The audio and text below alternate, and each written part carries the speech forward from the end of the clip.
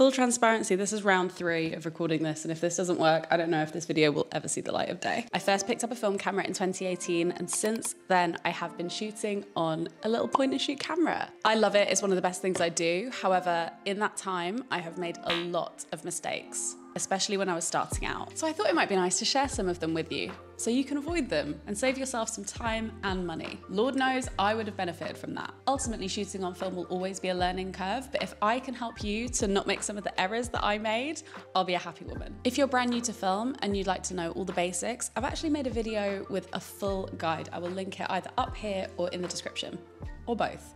We'll see. The first mistake I made is I did not load the film properly. I've made this error, I've had friends make this error. It is so painful. You take your camera on holiday, you think you shot the perfect roll just to get home, think, I feel like I shot a bit more than I should have. Open the back, realize the film never rolled across.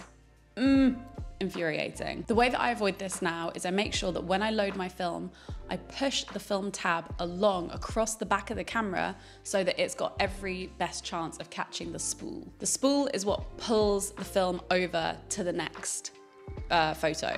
Does that make any sense? In general, if you have a manual camera like this one, you will have a kind of ticker dial at the top which tells you which photo you're on. You will see that move if the spool has picked up the film. On cameras which are slightly newer, this one's from the late 90s, they have an automatic ticker, and like, it's harder to tell, I think. But on these ones from the 80s and early 90s, it's really clear. They are ultimately machines. You hear the mechanicalness going on. Good words, good words. The second mistake I made was shooting too close to my subject. This one was a grave error. I used to take a photo, let's say I'm holding the camera here.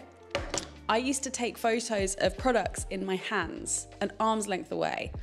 Obviously, every single one came out completely blurry. Film cameras are not like an iPhone camera. They have a focal length. So typically, the best photos you'll get are when your subject is a few feet, or let's say a meter or 2 away from you and further. Usually, if your subject is that far away or further, everything will be in focus, because these cameras don't have adjustable focal lengths. It's just the one. But I had to learn that the hard way, and I wasted so many photos on really thinking it was just me, and that if I just kept trying to shoot at arm's length, it would be fine. Also, if you reverse that, selfies, they don't come out in focus often, just a warning. But sometimes that can be kind of cute. So if that's the artistic direction you're hoping to go in, then absolutely go for it. The next mistake I made was having high expectations for your first few rolls. It's a great exercise in learning to trust the process and let go of expectation. It's not gonna go all that well, round 1, 2, and 3. And that is absolutely fine. That's part of the joy of the experience. So I got so excited to shoot my first roll on my AF10. It was actually my old housemate's AF10, but I borrowed it off him. We were going to Milan, I was really excited, got the roll back and realized I had loaded an expired film roll into the camera. So all of the colors, I mean, it had worked, don't get me wrong, the photos were all there, but it had expired in 2007. So the colors were like very based in yellow, and then there was some kind of navy blue and some olive green, and that was the palette of the roll. I was Devo. But I learned a lesson, which is expectation setting. Anticipate that you might have a few duds in each roll at the beginning, and that slowly you will get fewer and fewer duds. And even now, I still get these grayed out photos, these ones with like all the light leaks, and I'm like, what did I do wrong here? Because this has just not worked. But I accept it. Sometimes the vibes are bad. It's a learning curve. The next mistake I made was spending too much money on developing my film. I used to go to Snappy Snaps because it was the only place that I knew that could process film. Snappy Snaps, if you're not from the UK, is like a chain that kind of specializes in photography. They do passport photos, stuff like that. They were so behind the times in terms of film processing, and it cost the earth.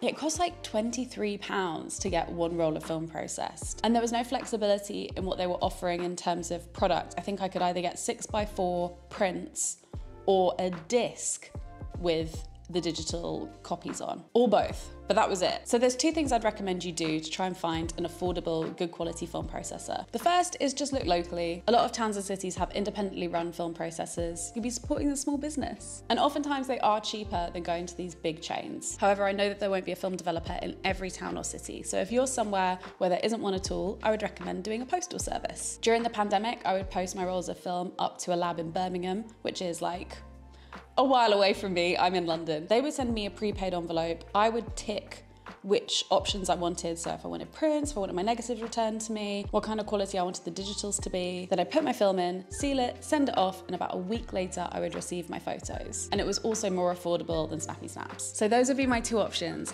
I will say going in person to a local film processor can be a lot faster, but honestly, during the pandemic, obviously I was happy to wait a week, and a week really isn't that long to wait for your nice little rolls to get developed. It's also worth saying that these more modern developers pretty much always send a WeTransfer folder, which is just perfect. So much more helpful than receiving a disc, a physical CD. If you're enjoying this video, please give it a like. And I'd also like to thank the sponsor of this video, Squarespace, for making it possible. Squarespace is the all-in-one platform for building your brand and growing your business online. I've had my Squarespace site for at least a year now, if not coming up on 2 years. It was the easiest thing to build, and it does every function I need it to, which is why it's just the perfect home for me. I use my Squarespace site for 3 things. One is to be almost like a portfolio or hub, so that when people Google me, they can just find out all the information they need. The second is a blog. I find it so easy to write on there. I write posts all about film photography actually, and also about style. So I've got a bunch of resources on there if you want to know more about film. And thirdly, I sell my Lightroom presets, which are designed specifically for my film photos. They're the presets that I was using to edit my film photos with, and I was so happy with them, and people would always ask, so I was like, let's put them online. So I sell them on my Squarespace site. They're an easy and affordable way to just polish up your film photos. And Squarespace enables all of that, so thank you guys. And if you've been thinking about launching your first site, but you've been putting it off, you're like, oh, it's just gonna take so much time, let this be your sign to do it, because I also have a discount code. You can go to squarespace.com/LucyMoon or use the code LucyMoon at checkout to get 10% off your first website or domain. It's a good deal, I'm just saying. So that link will be in the description. Thank you, Squarespace, for working with me on this video. Let's get back to it. Oh, coffee is good. The next mistake I made was not shooting with enough lights. Again, the only thing I'd really shot on before this was my DSLR for videos, it's just a different ball game, or my iPhone camera for photos. And I hadn't really realized how good digital cameras are at light compensation. Where there is none, they will make some. For these guys, however, it is a different game. And specifically, these cameras with automatic flash. It's actually a really good idea to get a camera with an automatic flash because it will be the judge of when there is not enough light. So for the longest time, I thought that daylight indoors in winter would be fine. I would set up my little camera, get ready, take a photo of some nice interior shot, boom, my flash would go off. That can sometimes be a cute look, but that starkness was not what I'd been going for. I live in England. When it is winter, it is dark and dreary a lot of the time. And I just hadn't realized how much more light these cameras need than your average iPhone or digital camera. So my recommendation would be that when you are outdoors in daylight, you are gonna be fine. Shoot away.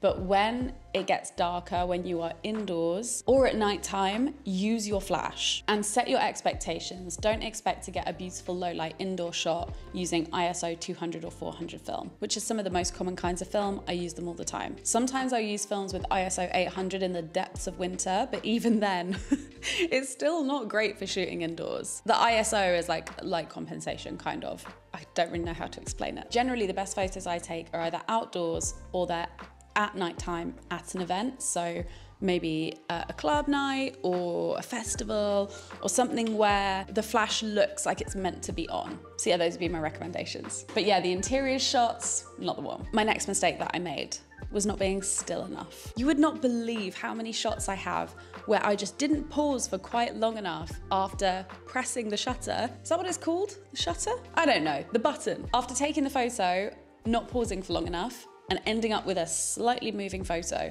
Oh, so annoying, just slightly blurred. The rest of it would be perfect, it's just lost its sharpness. The shutter speeds on these are good, but they're, again, not the same as a digital camera. So just be aware of that.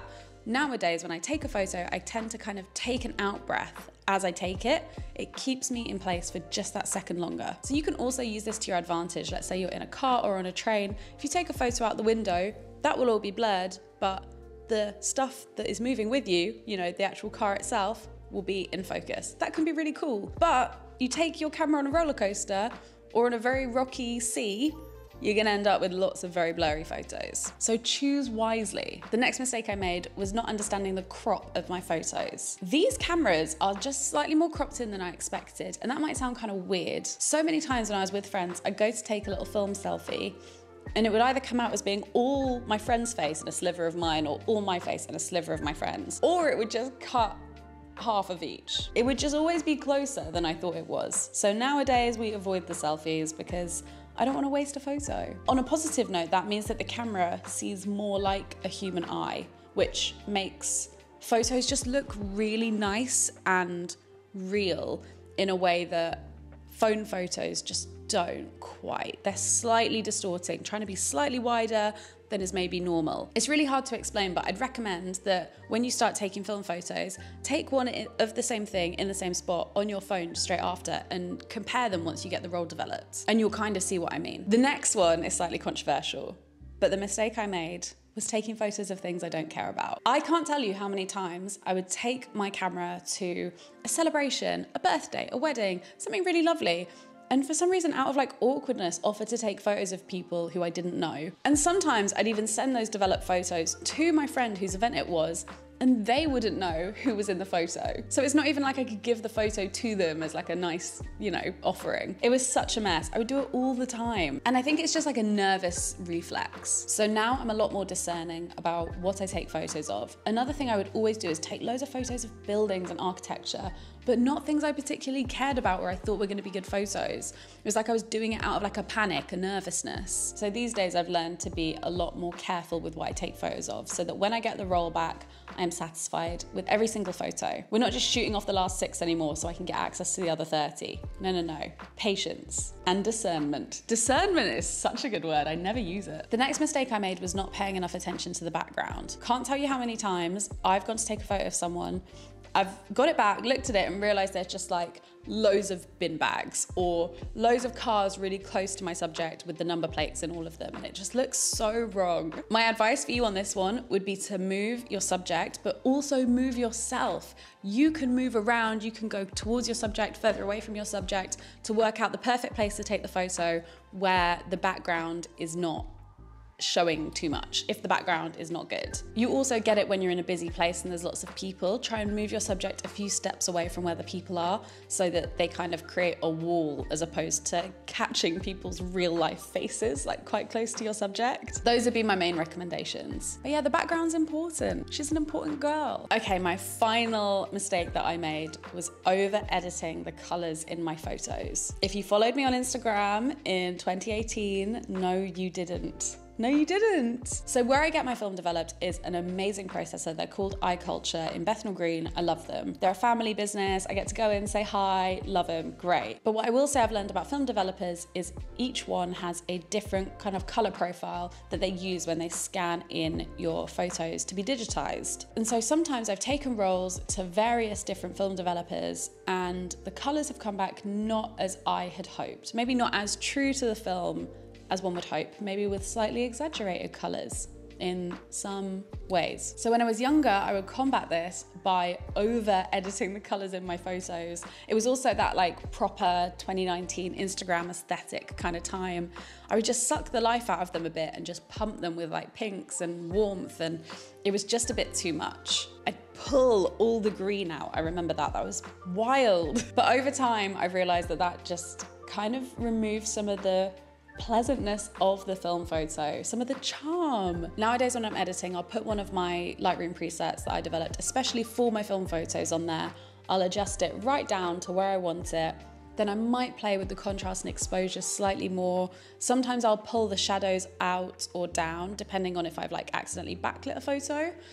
But generally I try to leave them pretty much as they are. So generally I'll give them a little polish or a little tweak, but I won't go overboard in the way that I used to. As I mentioned, I have a Lightroom preset pack, and it's just an easy, affordable way to, again, like tweak the color on your photos, especially if you go to a more affordable film developer. There's 4 different options in the pack, 4 different moods, and I use them all the time. So I'll link them below if you're interested. So those are my mistakes. I hope you learn something from them and take them with you so you don't make the same errors that I once did. They were painful and they were expensive, but they're done now. and now I take slightly better photos. If you'd like to see some of those photos, you can follow me on Instagram. I share so many over there. As I said, if you're new to film, check out my guide to getting started. And finally, let me know what mistakes you've made and what you wish you could tell someone who's new to shooting film in the comments, because we can create like a useful resource for anyone who's starting out, or anyone who's already doing it, to be honest. I'm sure I'll learn something. Thank you for watching. Thank you, Squarespace, for working with me on this video, and I will see you in my next one. The enthusiastic wave, where has this come from?